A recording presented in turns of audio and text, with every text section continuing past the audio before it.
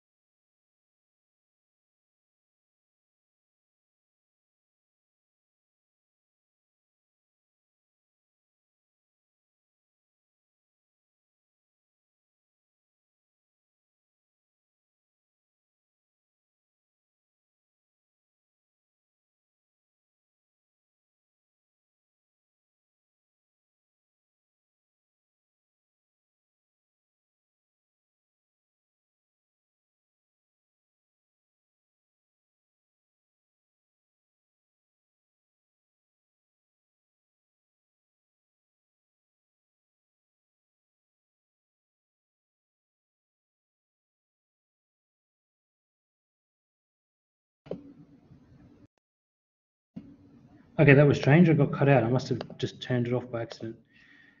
All right, I'm back, right? Can anyone see me in the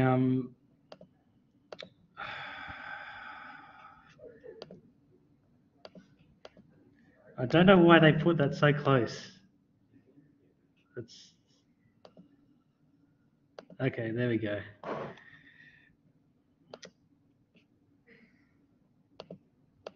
Maybe I should have done pre-recorded this whole term. Wouldn't have issues like that. I should have just unpinned it from the bar. Okay, so while this is still going, let's start talking. So measure spread. Last time we looked at measures of location, right? So looking at the mean, mode, and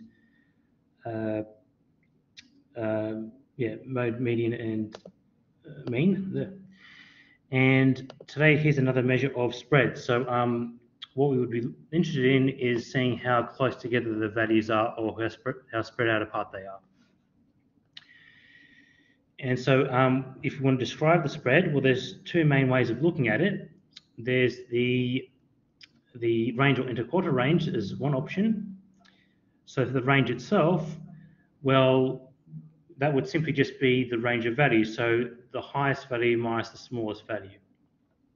That's really just the measure of how far apart all the values are, or could be. Right, so nothing too major there. Highest value minus the lowest value. And so of course, if we look at this example, what's the highest value? 9, and what's the smallest value? Largest value is 9, smallest value is 4. So it's simply, the range is going to be 5, not rocket science. So it's range of 5. What about this next one? So this largest and smallest, sometimes you might order this to sort of see it clearly. Largest value of this one, 25. Do we agree with that in chat? Just check we can hear you, okay. Okay, hopefully the audio is okay. So largest value is 25. What's the smallest value? 12, yeah, there's a 12 here. So it's going to be a difference of 25 and 12, which is 13. That one's pretty simple, right? The range. So some issues with some issues with the range is it can be dispersed by outliers. So one thing we might consider is the interquartile range.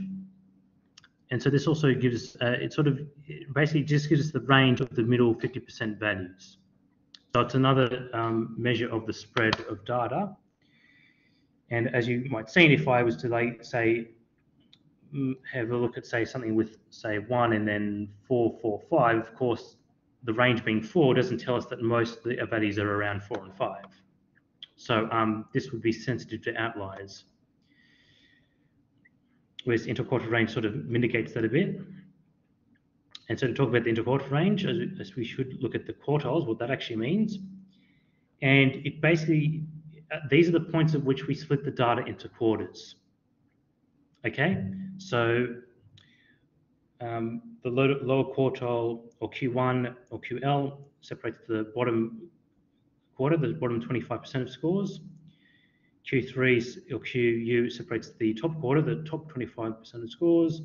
And Q2 separates them into the middle values, which you know is already as the median, right? So Q2, the second quartile, is simply just the middle value. And you might have this sort of picture here. So here's a min, here's a max somewhere amongst this range of values. So they might be spread out, assuming they're sort of spread out here. So these might be values, say, for example, could be 10, 12, 12, 13, 14, 15, 17, 17, 20, 21, 23 or something. So not equally spaced, let's say. If you want to say the middle value, well, we'll just look at Q2. It should be just be the middle value of these entries. Where would Q1 lie in relation to the minimum, Q2, and maximum? Where do you think? Sorry? Halfway between. Sorry? Halfway between minimum and Q2, exactly. So that's where we would expect Q1 to be. And you could probably guess where Q3 should lie. Where would Q3 lie? Halfway between Q2 and maximum, right. Agree with the chat so far? Seems okay with these quartiles. Right, so those are our 4 quartiles. Just give me 1 second, take some water.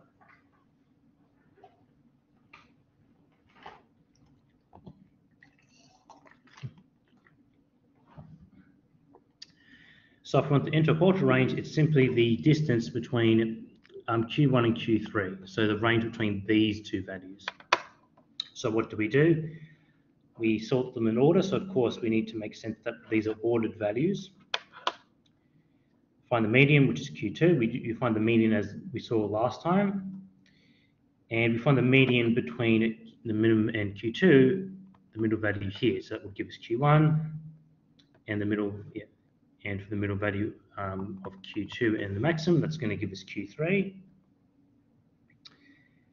And the interquartile range is simply the Q3 minus Q1. So that's the interquartile range. Right, range of the middle 50% of values. Everyone also good? Let's try some examples. Thinking whether I might do 2 or 3 examples. So here's our data set, 12, 15, 15, 17, 17, 18, 18, 19, 20, 23, 21, 22, 23, 24, 25. And we want to find the quartiles and then find the interquartile range. Right, so let's just try and look at this a little bit directly. Can we spot where the median is, where Q2 is? How many data values do we have? 16, yeah, 3, 6, 9, 12, 15, 16. The 16 values, our N is 16. So, yeah.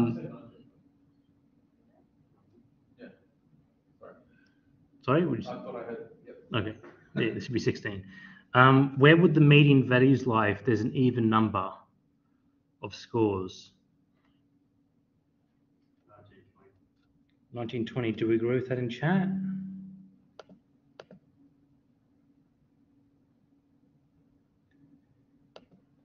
Yeah, so you could think, well, by the formula, we'd want to look at n plus 1 on 2, which is 17 on 2, which is 8.5, or you could directly count that we should go 1, 2, 3, 4, 5, 6, 7, 8, 1, 2, 3, 4, 5, 6, 7, 1, 2, 3, 4, 6, 7, 8, 1, 2, 3, 4, 5, 6, 7. I think I just want 7, right? To start off with 7 to there. Wait, I've missed one on the other side. Give me a second. That's why you do the formula sometimes. Let me do that one more time. I skipped a value in the right side. 1, 2, 3, 4, 5, 6, 7, 8.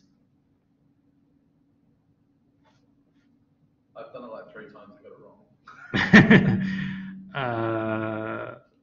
All right, so let's not worry. Give me 2 seconds. Between 19 and 20, right? Yeah. Hang on, let me redo it.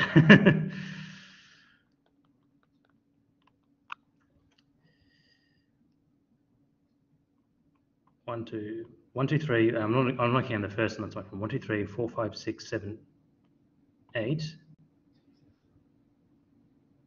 to 19, and then 1, 2, 3, 4, 5, 6, 7, 8 to 18. So there, that's the middle point between these. So you want the midpoint of 19 and 20. Right, or just note that's the 8th entry. Maybe that just convinces you to use the formula more. Right, so we want between the 18th and 9th entry.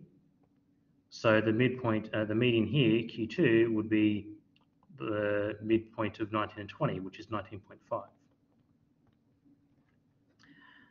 Let's go down a couple of steps. So we have this. Yep, so just what I've stated, that Q2 should be 19.5 between these ones. And now if we want Q1 and Q3, well, how do we find Q1? Yeah, we look at the midpoint of just these selection of values, right? And this time we're interested in 8 values. So again, we want the midpoint between these ones, right? So our new n between these ones would be 8. So 1, 2, 3, 4, 1, 2, 3, 4. And that means that Q1 should be the midpoint of 17 and 17. So what do we think Q1 is going to be? 17. Agreed in chat? Let's check it. So yeah, it's going to be the median of this data set, which is going to be 17. And finally, well, if we want the, so here was Q2 again, here was Q1. If we want the midpoint of the next ones, what do you spot? Maybe chat this time. What's Q3 going to be? So the median of 20, 21, 21, 22, 23, 24, 25. What do we think for this case? 21.5. Let's see. So it's going to be between the 21 and the 20. 1, 2, 3, 4. 1, 2, 3, 4. It's going to be the midpoint of these values, which is 21.5. So that's our Q3. So median of these values, which is indeed 21.5. Okay, and finally, put it all together. What is the interquartile range if we're given Q1, Q2, and Q3? What do we think? Q3 minus Q1. Which is what value? 21.5 minus 17, so 4.5. Yeah, Q3 minus Q1, which is 21.5 minus 17, which is 4.5. Read in chat. It's 4.5. Right, let's take another example. Let's say this one. So we're running from 53 to 66. How many data scores do we spot for this one?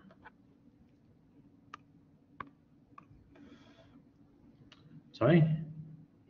15. 3, 6, 9, 12, 15. There's 15 values this time. So do we expect a single value for the median?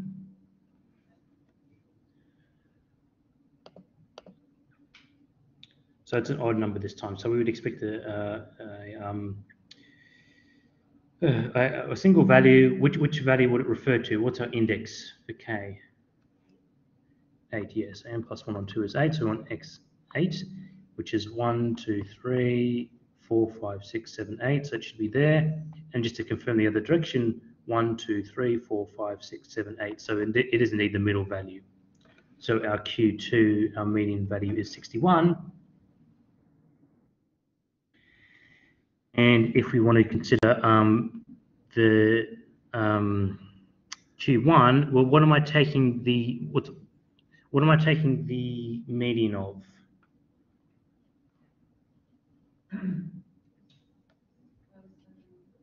Yeah, there's a bit of a choice. You could say here we would just ignore the actual given median value. So we'd look at the median of 50 up to 58.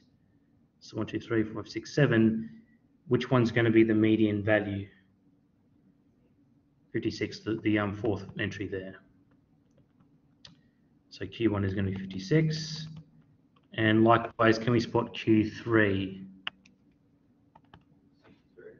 63. So we want the midpoint of these ones, which would be here. 4, 1, 2, 3, 4. So Q3 is simply 64. 63, not 64. So let's check. Median of this value is 56. Median of the next lot. So these are indeed, if you notice, they are the ones up to and not including the middle value, 63.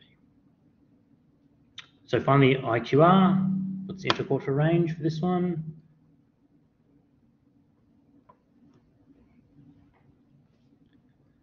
Is it pretty obvious? Maybe in chat. 7, thanks, Matt. So that's going to be 7. Maybe I might, maybe I might skip the lecture example and cover back to it. It's the same, it's going to be another example. So I'll come back to that maybe. It's pretty straightforward.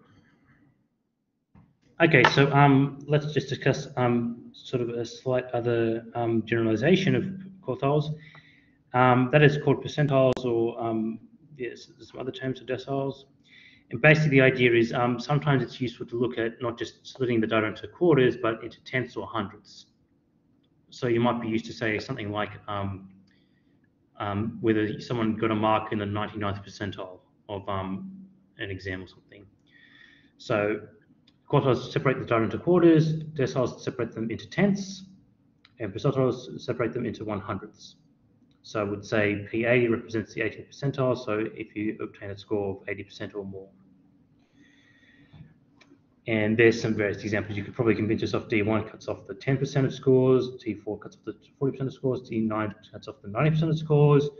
What's D8 going to cut off from chat? D8 cuts off the what percent of scores?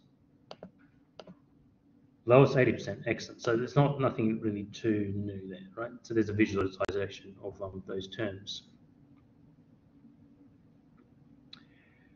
Cool, everyone good with this one? Not really much to say.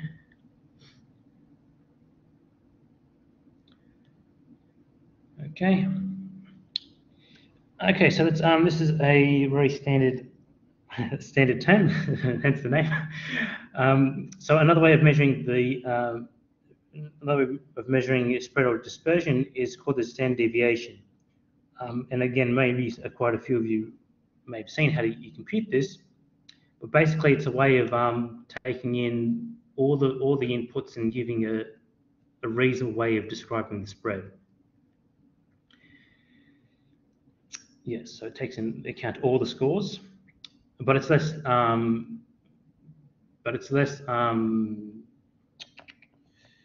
less subject to outliers and stuff like that. So an outlier would only cause a minor disruption to the standard deviation. So effectively, the idea is that if we've got a low standard deviation, we would expect our data to be clustered closer to the mean. So there's little dispersion. So there's less spread. Whereas if we obtain a high standard deviation, this would account for a high spread, a high dispersion between data points. So it's sort of a way of distinguishing between the top case and the second case. And there's quite a few more things you could say about the standard deviation, but this is sort of the main intuition to take away.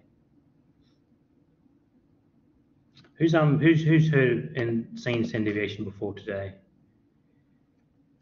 In chat, over here, heard of it? Yep. Yeah, might not be brand new to some people, but that's the idea. So to calculate this, and there is a way to calculate this on the calculator, but it's good to see the process, right, of how this works. So the idea is we look at the mean, and how do we encompass how far apart our data scores are from the mean? Well, we look at the differences.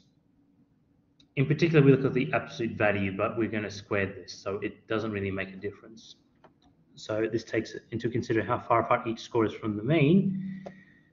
We square this, so this sort of gives us a bit more indication of the spread.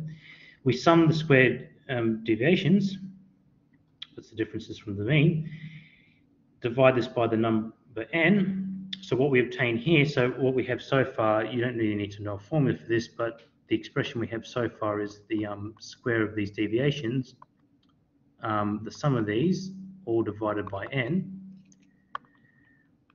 So this thing is called the variance, which is useful theoretically. This has the same units as the unit squared, and to get the standard deviation, we square this. So we should have written there, that's the square. So this is what we call the standard deviation. More specifically, the population standard deviation. Usually if we just say standard deviation, we mean the population deviation. This is this more standard way to approach it. And if we, similarly to the mean, if we had group data, we would just take the scores to be the class center.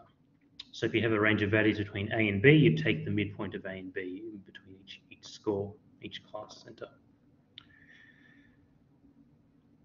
And yes, as mentioned, the variance, which is just the square of the standard deviation. Sometimes you might see courses or do maths which involve just using the variance.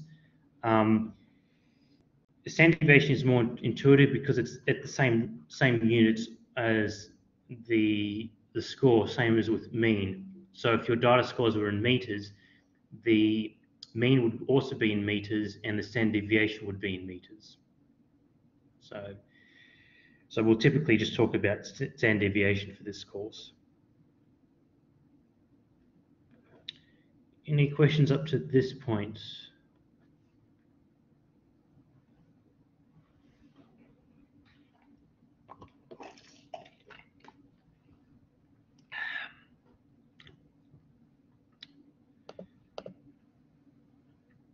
Variance. What, have I misspelt it? I'm pretty certain it should be IA. Is it? Maybe Jonathan misspelled it. Was it a question or?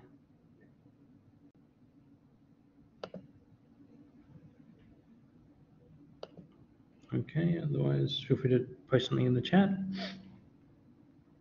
What do you think we're going to do next? Go through that whole process. Yeah, do an example. All right, let's try this. So we want to find the standard deviation of these scores. Well, what's the first thing we want to note? Sorry? Right, and what do we need to, so find the mean. What do we need to find the mean? There's one thing, maybe just a step before that. Number of scores. Yeah, number of scores, but yeah, so we find the mean, find the number of scores, so that's 5. Now n is 5, which we need for the computation anyway, right? Calculate the mean, so it's simply the sum of these values divided by 5. What do we get? Does someone want to tell us what we get for the mean at least, before I just tell you the answer? 6.6. Do we agree with that in chat? What do you obtain for the mean? 6.6. You can use information from the standard deviation, right? That's to do with, I might talk about that more on Wednesday, that's to do with continuous distributions. So basically the integration is in place of a sum if it's continuous, but yes, we'll talk about that a bit more on Wednesday. Yeah, so 6.6 I believe should be the mean. So given by the sum divided by the total number. What did we do next? Someone remind me? Find the deviation. Find the deviation, right? Agreed in chat. So find the deviation for each score. And it's sort of easy to tabularize this. So you want to compute x minus x bar. Here it is the absolute value, but because we square it, it doesn't matter if you take a negative or not, because we square it at the end. And we look at each score, 3, 4, 5, 9, and 12, and calculate the difference between that and the mean. Okay, let's do the first two just by hand, just to see if we know the process. So the mean is 6.6. So if I want the standard deviation, the deviation of 3 was 6.6, it's absolute value of 3 minus 6.6, which is absolute value of 3 minus 3.6, which is just 3.6. I only care about the fact that it's 3.6 there. What's the deviation from 4? right? So it's in absolute values is 2.6. Again, we square it so it doesn't really make much difference. Let's do the whole thing. So 5 minus 6.6, so minus 1.6, 1.6. Okay, chat, help us out. What's the deviation from 9? The distance 9 is from the mean. 2.3. 2.3 or 2.4? Which one is it?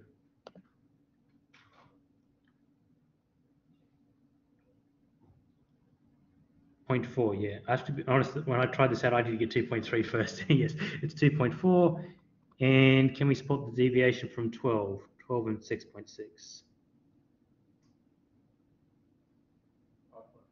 5.4, right? So that's going to be the first few values. So that's our values there. And then we would simply calculate the square of these things. And here you would probably just use a calculator or something. So, I mean, 1.6 is 2.56. What about 3.6 squared? What do we get for that value?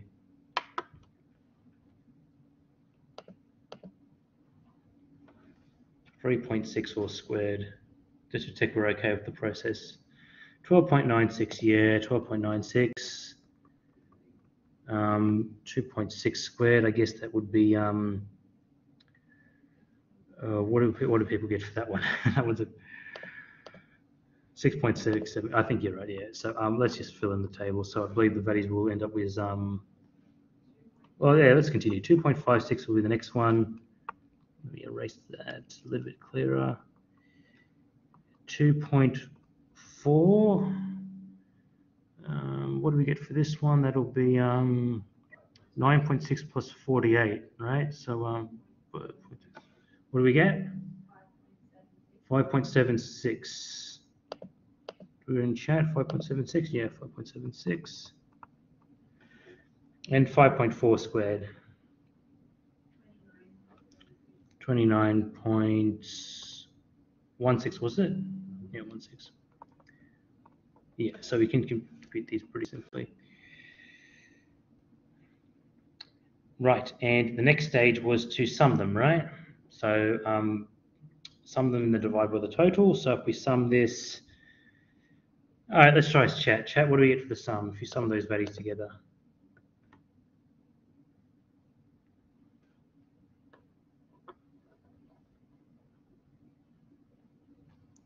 .96, 6.76. What do we get for our sum? 57.2. I think that sounds right. Yeah, there's 5 6s, so it's going to cancel out that one. Yeah. Let's see if you're correct. 57.2, 57.2. Now, is this the variance? So do I square root this and get the standard deviation? No, what do we have to do? Yeah, so don't forget we divide by n at this stage. So divide by n sort of accounts for the fact we've summed these squares up n times. So that's 11.44, and this is now the variance. If you're used to calculating with that, so to find the standard deviation, we simply take the square root. So the square root is 3.39. There isn't really a direct, well, it's in the same units. It's sort of a bit hard to visualize exactly what the quantity 3.4 helps with, but you can think that sort of gives an indication that's how much this varies by. Okay, are we happy with this example? Standard deviation.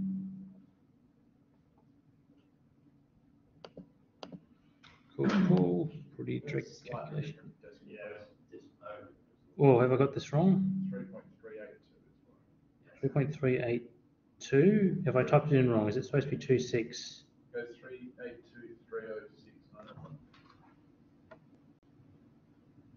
382.306. Say that again. 3.382.306.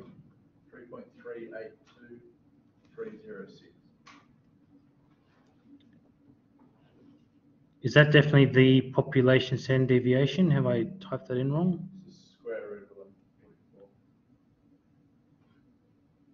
11.44.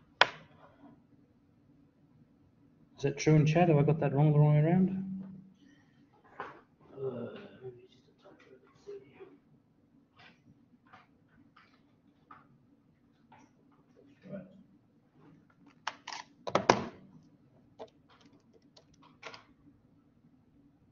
thread 2.3. Why have I typed 6.2?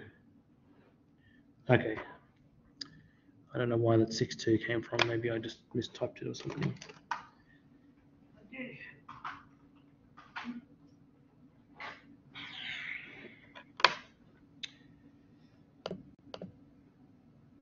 Cool, cool. All right, so it's 3.38236.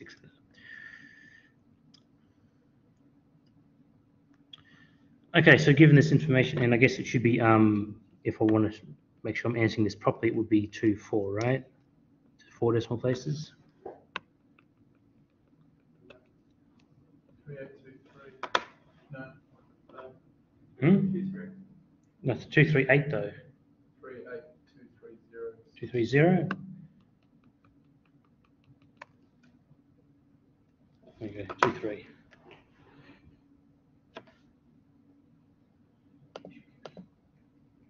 Yep, okay. All right, so that's the standard deviation, the population standard deviation. The other thing just to take a note of is that there is a second type of standard deviation, and that is something called the sample standard deviation. So the idea is we typically would use this by default. There's some application statistics if we're trying to estimate the mean, so we don't need to go into that too much detail, but the idea is you can also get a notion of the spread if we replace the n with n-1 effectively. And so this was going to give us the sample standard deviation. And your calculator probably will have two buttons which account for sigma n and sigma n-1. So just be careful if you're computing the population standard deviation or the sample standard deviation. Anyone come across that term as well? The sample standard deviation? Right, so just be aware that there is a second version, I guess. SX, yeah, that's something else that you might see called SN or something. Maybe that's what you see on your calculators for samples and sample deviation. And yes, we will only consider the population standard deviation. So divide by n. Okay, I guess let's just go back and do that last example. We've got a bit more time. Any questions up to this point, just with the theory?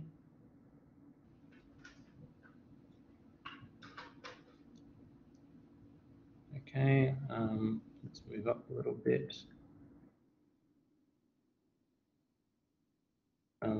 Let's just fill out the last one. Oh, and one thing, maybe just before I jump straight into this example, please do complete the My Experience surveys. I forgot to check when they finish, but it will be before your exams, right? So, did anyone double check when the date was? I think it's 24th. Thanks, Peter. So, and please do complete those surveys because it is very useful for us to get feedback. I do consider the feedback that I receive and try to improve upon it. Yeah, so particularly anything about the course, content or delivery or tutor style. I'm not sure if Remy might have put his name down for it or this one or not sure. But it's all about feedback for us to see how the course went. It's anonymous and everything. It doesn't subject to your marks or whatever. It's just a way for us to gauge how well we're going. Let's do this last example. Yours has sigma x and sx. Yeah, so that's another way. You might see it with x just to indicate x for scores. Different calculators might say different things. Right. Let's see. So this example, so it's the same sort of thing. We wish to find Q1, Q2, Q3. Well, look for the middle value, right? So how many scores do we have for this example? 3, 6, 9, 12, 13 this time. So this time our n is 13. So the middle value would be, it's odd, so it will be at the 7th value. 1, 2, 3, 4, 6, 7. There's our Q2. Anyone spot our Q1 or Q3? What's our Q1 going to be? So So we split our data into the 10 to 21. That's our first lot of scores. So where would Q1 lie? Any thoughts?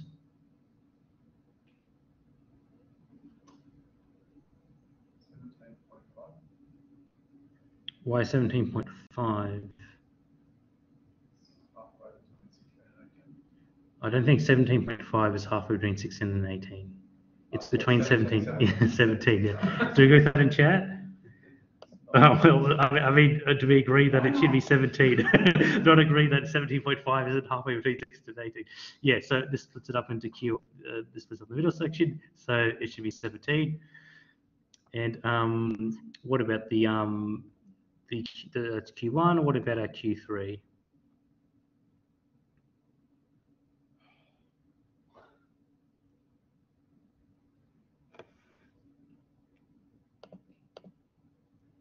And 23.5. Yeah, missed in chat. So yeah, 23.5. So let's indicate that clearly here. So 10 is 13, and Q2 is 21. Q1 is 17, the midpoint of those two values, and Q3 is 23.5, the midpoint of those two values. And that the IQR should be the difference between Q3 and Q1, which is 6.5. Same process, right?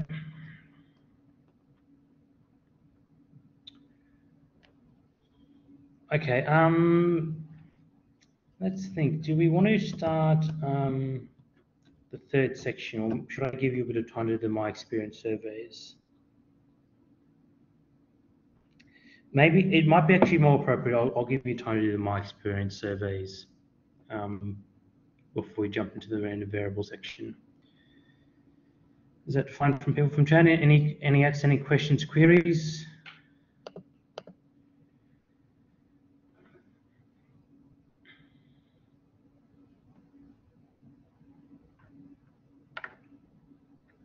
All right, I think I'll give you time to do the my experience surveys before the tutorial for review, just to make sure that everyone's had a go at running through them.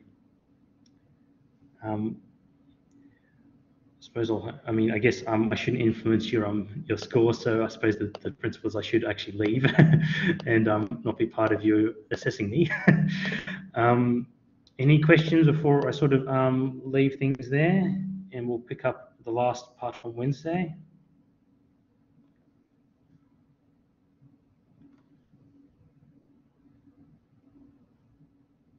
Any general questions we're going to run through? All good? All right. For number data, why is Q1 and Q3 not coming from the middle one? Excellent question. So I guess that we can just keep it as a convention. So you're right. There is with that second example. Which one was it? Where was the here? Right. It's a convention, I guess. Yeah, you could conceivably think, well, take the middle value, including the median as well. I would say just by choice, we'll just choose that. We'll cut it off from the first few entries. There's sometimes more generalizations where you would, especially if you go to deciles or etc. There's situations where we might consider not directly looking at the median, or just directly calculating where the 1/10 or 100th place is exactly, and then making a choice if it doesn't land on a particular score. So I guess the short answer is, well, we'll ignore the middle value just because I say so for the course. It's a convention we'll take.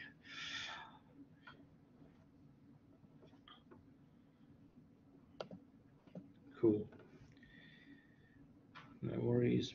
Oh, I guess there was a couple other things I wanted to mention that I forgot, and that is, yeah, Reg Submission 4 is out, and I mentioned that Reg Submission 5 has been available, so please do take a look at that.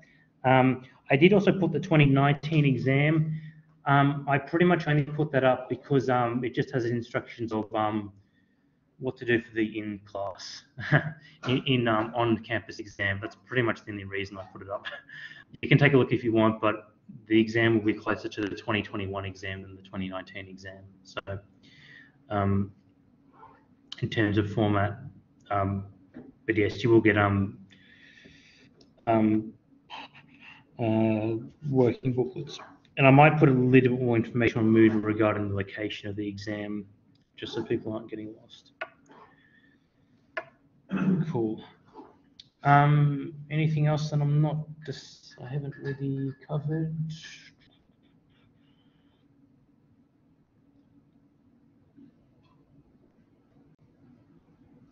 I haven't heard anything differently regarding COVID case numbers going up. I would say at least that we still are strongly recommending you bring in masks, especially for something like an exam where you're all sitting in the same place at the same time. Perhaps I should make sure we have wipes and stuff for your desks. I haven't heard that we're changing anything so far. I guess also if someone is showing COVID symptoms or just general symptoms of being unwell, then you shouldn't really come to the exam, and you should probably just email me and immediately send something to special consideration and get a doctor's certificate in that case. Sounds like we're going to end up at statistics on the news in a few weeks' time. Well, then maybe I can put that as an exam question. You could do some questions on it at the exam. I hope not. I guess there's not much else I can say, except it'll be very strongly recommended that you're wearing masks and being social distancing and keeping safe as best you can. So, yeah, there hasn't really been anything saying that we're not changing to the online exam. At least nothing I've been told.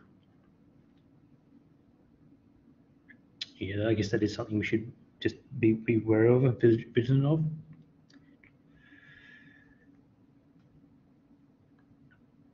What was the question, Iman? So, sorry, you asked something right at the start. Let me, I might have to.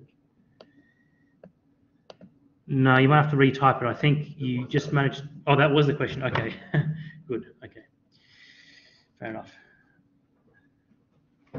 Yeah, I disconnected right when you were asking something, right when I needed to be connected to see what the question was. All right, see you on Wednesday. So thanks all. Do try and do that My Experience survey. You might as well take the time now for the tutorial. Just spend about 5-10 minutes on it. Whatever honest feedback you can provide us with is very helpful. Thanks all. Okay, thank you. I suppose it'll tell you what side of the venue it's on by the sense of the number. All right, see you on Wednesday then, I suppose. See you Wednesday, mate. See ya. I think we can probably just end the recording now. So let's